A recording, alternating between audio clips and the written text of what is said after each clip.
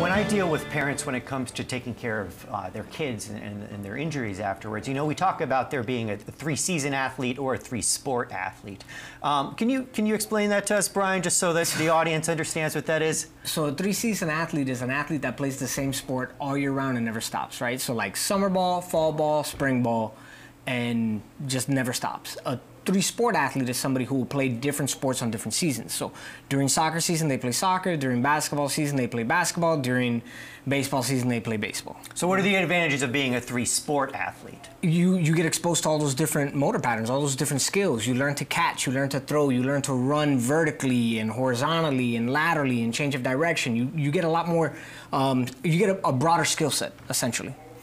Yeah, Felix. Yes, most definitely. I think that that training with different sports is a great thing. That way you don't cause any overuse injuries, and you're just making sure that you're not, dragging yourself into the floor. I really think that, personally, for my athletes, I have one basketball player who trains basketball all year round. Literally, he has about a month off, so it's really hard to try to make sure that he's not overtraining or anything like that, and make sure he's not fatigued.